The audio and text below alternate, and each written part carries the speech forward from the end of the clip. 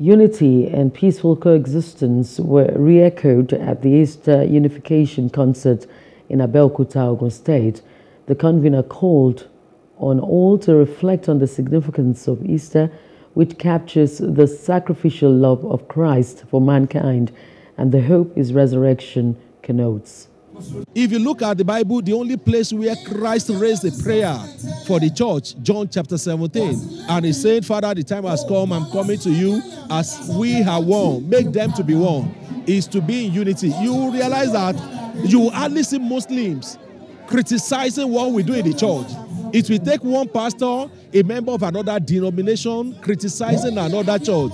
But we need to know, like Pastor Martins of Living Faith said when he was leading the prayer for the unity of the church, my message is, we are different battalions, but we are fighting for the same God.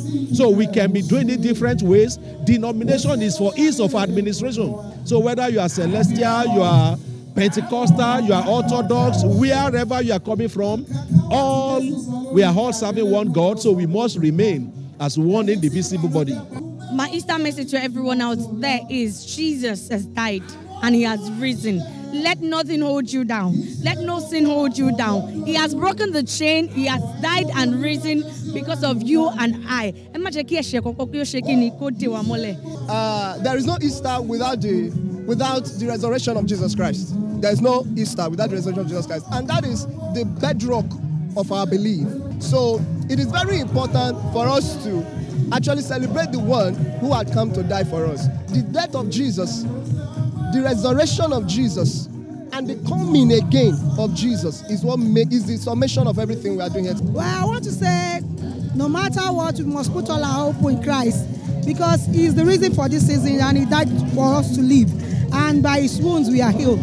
I want to give you hope that whatever you're facing now, just believe and accept that Jesus has died to take away all your troubles.